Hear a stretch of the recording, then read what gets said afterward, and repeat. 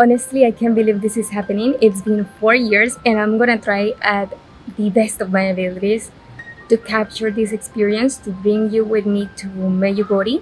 I'm in Istanbul right now, so I'm actually flying to Croatia first. And the thing that we usually do is that we either drive from Dubrovnik or from Split. This time I'm heading to Split, so I have a little layover in the capital of Croatia, which is Zagreb. And then from Zagreb, I'm flying to Split. In Split, I'm actually meeting some family friends, and we're meeting with a group that is going into the Medjugorje peregrination.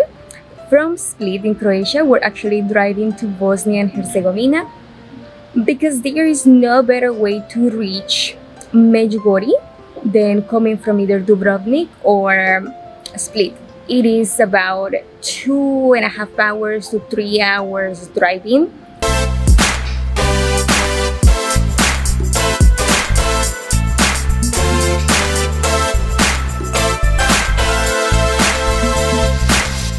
The thing with Medjugorje is that if you come on your own, you're not going to be able to experience it fully. So the best is for you to come in an organized pilgrimage.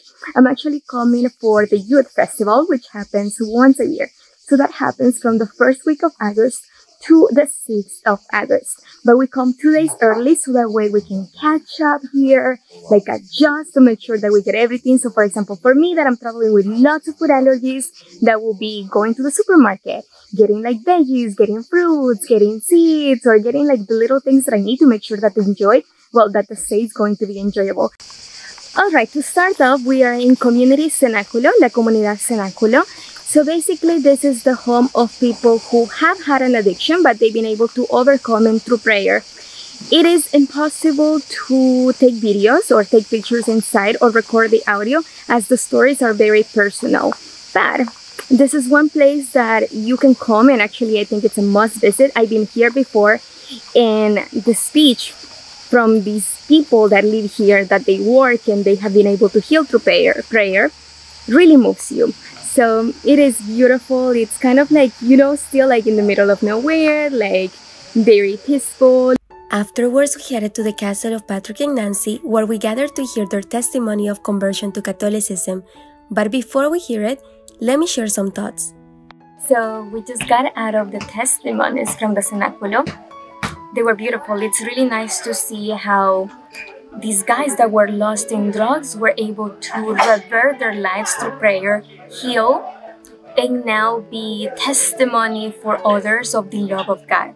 So the last guy who spoke actually spoke to me, because he mentioned how he was lost the first time and he came to Medjugorje. He was able to heal from his addiction, and then he went back into the world. He got a job, he got a girlfriend that he was about to marry, he actually had a place to call home, so he was doing pretty good in life, and he kept telling himself that he was fine, that he was no longer a drug addict. So he started to build this barrier, this wall that pretended that everything was perfect in his life, when he knew that he was still empty, like there was still like a missing piece. So he said the first time that he came to Medjugorje, he wasn't able to get deep into his faith. And then as he realized that there was something else missing, he relapsed. So he went back again onto doing drugs, and he even almost committed suicide. So after many experiences inside a hospital and realizing that he was just suffering and damaging the lives of those living with him, he realized that the only place where he could actually find some peace and be able to heal was Medjugorje. So he came for a second time. Funny enough, as he's speaking, obviously I haven't dealt with drugs, but in my case, I've been lost. I've been lost in my life. I've had everything I always wanted, yet I felt empty. I felt like there was still a missing piece, and I gave up everything to see if new doors could open, if I could make a living doing something else, if I could change my life. And still, I feel like there's something missing. So as he's speaking, I'm like, isn't it funny that I'm also here on my second time, and I think the first time that I came to Medjugorje, I wasn't able to get deep into my faith because I'm still missing something. And I'm just getting to live it right now. So maybe within these next few days, if I open myself to the opportunity of being loved and hearing and not being afraid, because this is something he mentioned, that he's afraid of finding out why he's in Medjugorje again. And I'm literally afraid to find out why I'm in Medjugorje this time again. With that in mind, let me share a snippet of the testimony of Patrick and Nancy. I don't know what happened. No sé qué es lo que pasó en ese momento. Es que ese mensaje penetró mi corazón. When I read that message, Cuando leí ese mensaje, I haven't been inside the church for 30 years, 40 no había years. estado yo en la iglesia, dentro de la iglesia, por 30, 40 años. My son said to me, Mi hijo me dice a mí, papá, Dad, when I saw you with the rosary in your cuando te he hand, visto a ti con el rosario en la mano, Dad, when I saw you pray, papá, cuando te he visto a ti rezar, Dad, it changed my life forever. eso cambió mi vida para siempre. And what is para our darles goal? What is our future? Una bienvenida, y qué es nuestra meta, qué es nuestro futuro, Heaven! el paraíso, el cielo. Can we have a fear of heaven? ¿Podemos tener miedo del cielo? No! No. Whoa, those words of Nancy, didn't I say earlier that I was afraid of being back in Medjugorje? When Medjugorje has been called heaven on earth, why should I even be afraid? After the testimony, we headed to Mass. Even though it looks a little crowded, let me remind you this is probably a third of the people that are going to show up to the festival. We'll see tomorrow. Medjugorje, which in Croatian means in between the mountains, it was a tiny village in the old Yugoslavia. It wasn't relevant and known as it is now. This all changed on June 24, 1981, when the Virgin Mary appeared to 6 local kids to deliver peace and conversion messages. As we're hiking the mountain of apparitions, where Our Lady first appeared to the 6 visionaries, I couldn't help but wonder, is this how they felt? Right at the end, you can see the figure of a woman, but you're unable to see it clearly until you get close to it. Nowadays, believers come and pray to Our Lady. They reflect with her. But it wasn't this easy, especially for the 6 visionaries. When Our Lady first appeared, it was during the Yugoslavia wars. She came with a message of peace. Mir, mir, mir, which in Croatian means peace, peace, peace. She came to announce that the war was expanding, and the only way to fight it was through prayer and fasting. The visionaries were persecuted. They had a really hard time. Authorities didn't believe them, and they tried to stop them several times from being able to see Our Lady. But Our Lady was kind, and she protected them over and over with an army of priests and believers that protected and truly understood her messages of praying, fasting, and asking for conversion. Imagine, every day since June 24, 1981, she's been appearing in this town. This is the town that she chose to continue her messages from Fatima. So as you can see, even though it's in the middle of nowhere and it doesn't have access to the resources that we're accustomed to, it is very peaceful. It has something that your soul needs, that your soul is actually looking for. The fruits of Medjugorje is one of my favorite stories to tell. This terrain, in fact, was used to grow tobacco back in the days. When Our Lady started to appear and the town believed on her messages, they decided to donate the best terrain in the area to the church, so they can build one where everyone could gather in community to listen to her messages. What they didn't expect is how much Medjugorje was going to grow. It was going to become known worldwide, and people from all over the world were going to come to seek for forgiveness, to seek for love and validation from God. The fruits of Medjugorje, in fact, are unmeasurable. Everyone that comes here ends up living with a heart full of love and peace, to be able to join the regular activities and be light to others that encounter them on regular basis. I love coming to the church before the festival starts because it's empty. But now it's a good time to tell you that I'm gonna represent El Salvador, so it is time to go pick up the flag. The festival starts with worship music and the flag ceremony.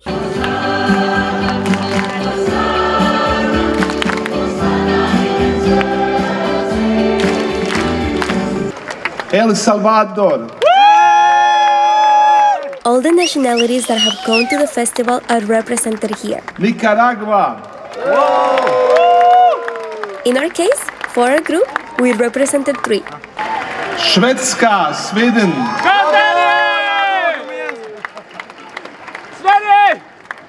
Didn't I say that that was only a third of the people that were gonna show up? Look at this church. How amazing it is to see everyone gather to worship God. Francesco. A to je dar Svetoga Oca Franje. Following the flag ceremony, nowadays we receive a letter from Pope Francis and then Mass follows. We need radios to understand, as it is in Croatian, but service is being translated to 9 languages.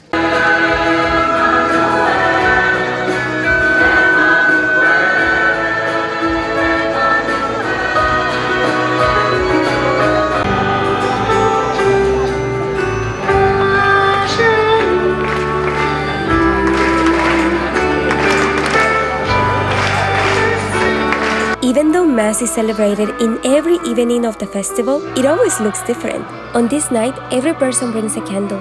They start to light them up from the front all the way to the back. It is a reminder that we can illuminate the darkness. We're full of dreams, hopes, values, and purpose, but when life gets challenging, we find ourselves in trouble. And that trouble dims our light. So don't let anyone take it away from you. God chose you to live in this moment. When things get hard, pray. And when things are good, pray. Pray constantly to keep this light on. On another night, we have a procession where 2 people of each nationality carry the sign and the flag of their countries, following Our Lady. This is a symbol that we have received the message of peace, that we now understand what Our Lady asked from us. So we have to all take that message back to our home countries. The voice you hear in the back is in Croatian, but the message can be translated and heard from our radios. It was to encourage the youth to don't be afraid to follow Our Lady's steps, just like she did, and accept God's will. We can all do the same. I know life is going to get hard when we welcome God into our lives, but with Him on it, it will be bearable. And every challenge that we encounter, if we offer it to Him, He'll help us get through it and grow from it. Sing with me, how great is our God.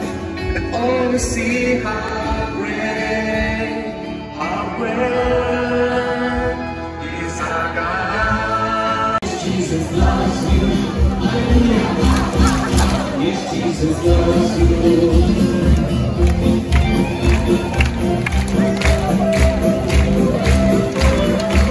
Do you remember the guys from Comunidad Cenáculo? Well, before COVID times, they used to show a play, but because they weren't certain if the festival was going to take place or not, they went ahead and filmed a movie.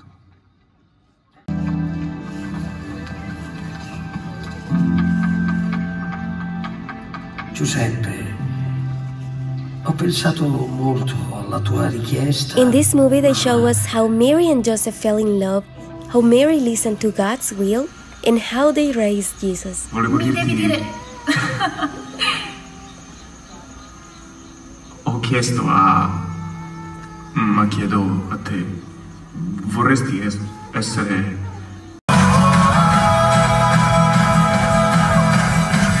Oggi che soffio un vento un po' instabile, è proprio questo il momento di scegliere il bene, proteggere il cuore. And as the saying goes, everything good comes to an end. We end the festival with another flag ceremony, and now, even though we're not ready to go home, we have to go home to share the good news of Mary and the love of God. Honestly, every time you come to Medjugorje, you leave with something new. Every time is a different experience, and now it is time to head out, sadly. But I'm going to reflect upon getting home, and I'm going to tell you my experience and what I learned here. Oh my goodness, where do I even start? I've been to Medjugorje twice. The first time I went to Medjugorje was back in 2017. I went because I had to fulfill a promise. Listen carefully to how I'm using my words. I said I had. And the verb to have, it means that there is an obligation for you to do so. So back in 2016, I went to London to study my master's in economic development at the London School of Economics. It was one big dream I had, but obviously I haven't been raised in a rich family. So as much money as I could accumulate, it was going to be impossible for me to attend this university. I prayed and I put it on my intentions and I asked the Virgin Mary to please bless me. I remember taking my denarii at the time. It looked like this one that I have here, but pink. So I remember grabbing it and I said, if you give me $40,000, I promise I'm going to thank you and I will go to Medjugorje. How dangerous or how blessed, like those words. Couple of months later, guess what? I won a $30,000 scholarship, a $5,000 scholarship. I sold my card and combined, I ended up having $42,000 to study in London. That whole year. I had the money I asked for. 2016, I spent it in school. 2017, as I was getting ready to leave and be thankful for the year that I had, I remember my promise and I'm like, I have to go to Medjugorje. I have to go thank the Virgin Mary, I have to go thank the Virgin Mary for having blessed me with this experience. So I reached out to family friends and I told them, is there a way that you guys could show me how to go to Medjugorje because I have to go? And they're like, well, we're actually going, so if you would like to, we can take you with us. We're going to be renting this hotel, we're going to do this pilgrimage, we're going to do this, that, and it's this much money. And I'm like, okay. So I paid for that. I went, I flew all the way to Split, and then from Split I met them over there and we drove to Bosnia and Herzegovina. As I showed in the video, you had to go through one of the ports and then that it's easier to get to Medjugorje because you don't have like an airport nearby. So we drove for 2 hours and 30 minutes and then we got to Medjugorje. First time I went, I knew little things like I grew up Catholic, I was raised Catholic, I went to a Catholic school. I didn't practice my religion at the time. I don't even think I had faith. Or maybe I had like a little bit of faith left. I had just lost myself in this world that I'm used to getting everything this quick. And then when it comes to praying, when it comes to asking God for things, you don't see them immediately. So that just wasn't my world, So first time in Medjugorje, I honestly had a really hard time because I went to Medjugorje as a non-believer. So non-believer, even though I am Catholic, it means that you actually don't pray, you don't go to church, you don't have God in the center of your life. You have actually done everything to remove God from your decisions and you're not considering Him whatsoever. So even though you call yourself Catholic, if you don't practice it on a daily basis, if you don't pray, if you don't try to seek for His love on a daily basis, you are a non-believer. That's what I was. I was in a really bad place.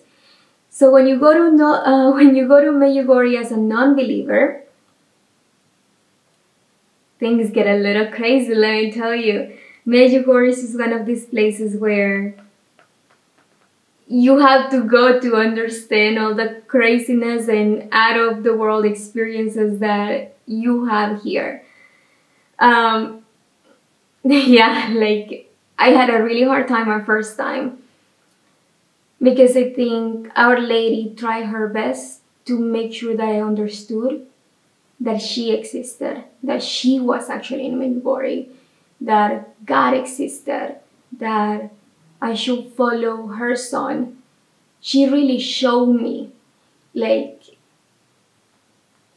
the things I saw, I wouldn't have seen them otherwise. And I was very scared. I was honestly very scared. I would have visions.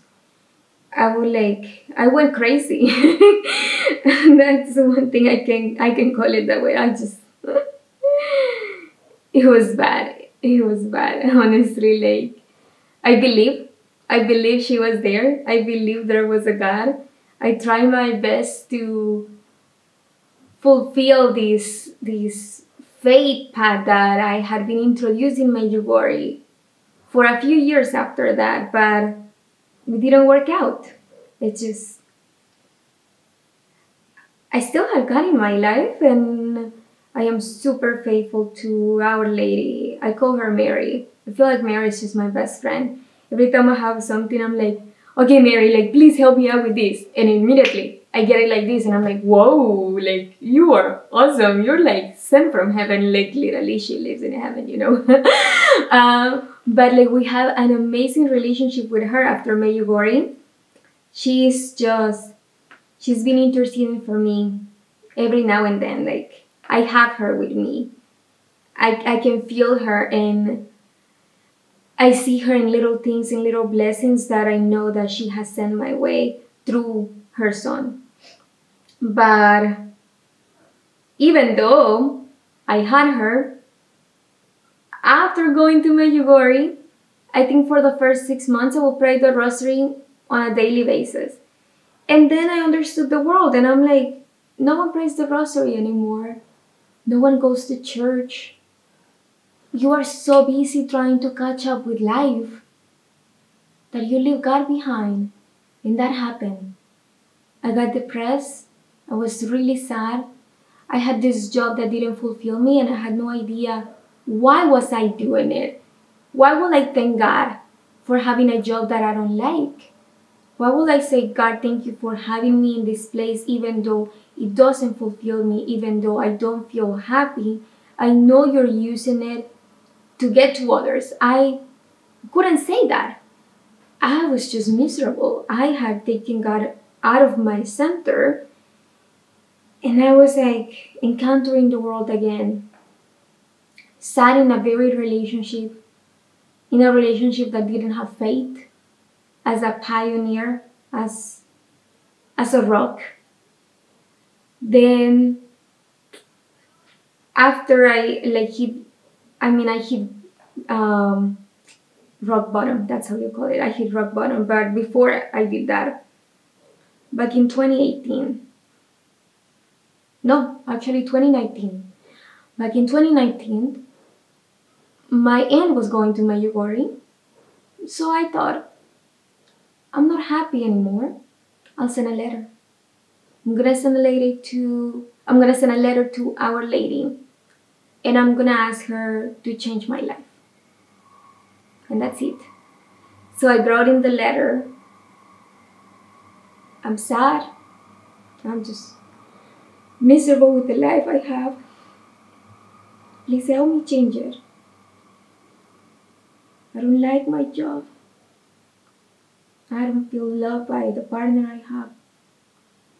I'm not healthy. I keep going to the hospital, and they don't know what I have. And I'm just sick. And I want to feel healthy. I want a life change.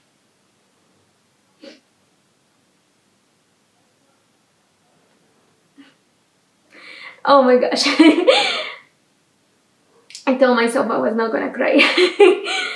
But you know, these sort of things make you emotional. So, 2020. No, actually, no, I'm bad with my dates. So that was late 2018, actually. Late 2018, that's what it was. And then 2019, April, guess what? We discovered I was allergic. So I was allergic to gluten, soy, eggs, dairy. Allergic to all the things that I didn't want to eat, but I had a hard time eating. I had a hard time giving them up. And I wanted a life change. I wanted to change my lifestyle, but it was so complicated to do so on my own. And this is how it happened. I was allergic to other things. I was allergic to nuts already, to peanuts, to chickpeas, to lentils, to peas, to sesame seeds. I had already avoided eating meat. And I was actually a pescatarian at the time. So I was trying my best to like change my lifestyle and feel a little better. Because let me tell you, I just had like an awful experience with my health. And at the time I didn't understand why I was allergic. I was so mad. I'm like, God, like, why will you give me this many allergies? Like, I cannot eat anything. I mean, I want a cheesecake, I can have it. I want brownies, I can't have them. I want like tortillas, I can't have anything. I'm like, I'm super allergic to everything that exists in this world, and what do I eat? So I started to cook, and everything just came naturally to me. Like, started exploring, started testing, experimenting a lot with food, with spices. And food was just working out. Like, I was creating things. I was fascinated by the fact that through all these plant-based recipes, I was healing myself. I wasn't expecting it, but I got the lifestyle change I wanted. And then in 2020, I was so ready. I'm like, okay, I don't like this job anymore. And I have found my passion. I think I belong to this world, and I'm one person that can tell others who have food allergies or who want to live a healthy lifestyle despite having autoimmune conditions that they can do so. They can travel, they can eat healthy food, they can eat desserts, they can eat whatever they want without the allergens, without the things that trigger their autoimmune responses. And I quit my job and I dedicated my life to create recipes, to create content. A relationship went out the window, and I'm really happy that it did. So I got my wish, more than I could have ever prayed for. Like, the life I have right now, it's a blessing. And I think a lot of people can be staring at me, looking at me like crazy right now, like thinking, why will you call the allergies a blessing? But like, they have made me special. They have given me the life I wanted, and they can potentially give me way more than I would have ever expected from my life. And it's all thanks to God. All thanks to Him. So, second time in Medjugorje, I go with a new life. I've been in Istanbul for a couple of months now. With a job, I will regularly not be able to do this. Like, do you pack your bags and move to Istanbul for 2 months with a job? No, you can't. You really can't do something like this. And it's truly a blessing to live the life that I have. And it's just starting. This is just the beginning. And it has been such a great journey that I cannot wait to see all the doors that are going to open after, you know. I know it's going to be a great life. And as long as I put it to the service of others, as long as I don't have myself at the center, but I actually let God lead me and let Him speak through me, I know I'm going to be able to bless many lives here in this world. So, second time in Medjugorje, I go again. I wouldn't say as a non-believer because I pray, but I would just say not a faithful one, not like a responsible one, not like one who seeks God all the time, even when she's happy. Like, I feel like if I'm happy, I'm happy. I don't like sit down and pray and say like, thank you God because I'm happy. No, I don't do these things. So I go to Medjugorje the second time, already knowing that the Virgin Mary appears here. But this time I got confused and I'm like, why will you call me again? Haven't I been good? I was actually I had a little resentment because I'm like, you already called me once. You already had me here once. And the first time I went, because I had to go, it was my obligation to go. The second time that I went, it was a need. My soul needed it. I needed to be there. I needed to hear the message again. I needed to fully understand, what does God want from me? And Our Lady, as the most beautiful, gorgeous, peaceful woman, mother she is, she knew that the only way that I could listen to this message was if she took me again to Medjugorje. So that's why I went to Medjugorje again. I was really afraid and I was a little angry because I'm like, why don't you take other people? Why will you take me? I already pray, I just don't go to Mass every weekend, Some days I remember and others I forget. But I'm doing better than last time. I mean, I pray. I pray before every meal. I pray when I wake up. I pray when I go to bed. Obviously, my relationship is so much better than the first time I went to Medjugorje. So why will you take me a second time? You know what? Because Mary wanted to give me a gift. She actually wanted to give me Jesus. Because the first time I went, I met her. But I didn't meet her son. I didn't meet Jesus. I didn't meet or understood the love God has for me.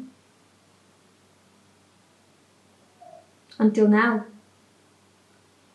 I went a second time and Medjugorje was very spiritual this time, so nothing weird happened to me like the first time. No out-of-the-world experiences this time, because as I mentioned, I already had God in my life. I already knew Mary was there. I already knew what I was going for. And I was a little scared because I'm like, I know that if I'm going again, it's for a reason. But everything that I'm taking away from Medjugorje is that God has this unmeasurable love for each one of us. And if you seek for His love on good and on bad days, nothing is ever going to make you sad. Nothing. You're just going to be fulfilled with the good times and the painful times. You're going to understand that God is using them to get through others. If you don't experience pain, for example, if I wouldn't have all these allergies, I wouldn't be able to pray for people that have allergies. I wouldn't be able to create content for people that have allergies. I relate to them because I have them. So if you don't go through pain, you cannot relate to humanity. Everyone has to experience pain. Everyone has to experience some sort of uncertainty in your life because that makes us human. And we're not perfect. But with God, our lives can be a little heaven, a little gift from what our life in the future, in eternity, is going to look like. So what I wanted to tell you to conclude this message and to conclude my experience in Medjugorje is that I have been very blessed to go for a second time, and actually this time I think Mary allowed me to understand that she wants to take my faith deeper, that she wants me to pray this beautiful, powerful tool every day, that she wants me to pray for non-believers, she wants me to pray for my family, she wants me to pray for my friends, she wants me to pray for my talents to be used to serve God, she wants me to pray for the sick, she wants me to pray for peace in the world. I can go on. This is not enough. And if you pray with more people, if you share the love of God with more people, and more people pray, we pray the rosary together, we do the things that Our Lady has said to us. Fast, go to church, confess. Life is going to start to look good for us, for the people that are near us, for the people even in the purgatory that need our prayers. Those who are near us that don't know God. Through my life, they can now get to know Him. And I couldn't thank Our Lady more for this precious gift. And before going to Medjugorje, I actually wanted to find a guy and I wanted to have a relationship, and I was obsessed with this, that I needed to have a partner. And now I understand that no, I don't need a partner. I need to find God. I need to have His love. And once I have His love, I can start sharing this love with others. But it's gonna take time for me to find this love, for me to feel this love. And I really hope that you guys get to experience it with me, that a little piece that God is giving me, a little love and attention and the way that He spoils me, it can get to you as well. Like, I'm just happy that I have met this love and I'm ready to take it.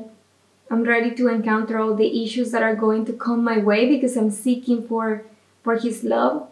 But I wouldn't be able to be here without Our Lady. Our Lady is the one that tried to get me through her Son. And finally, I can say that she did.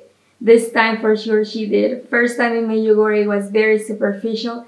Second time in Medjugorje, we're going to infinity. Literally, we're going to heaven.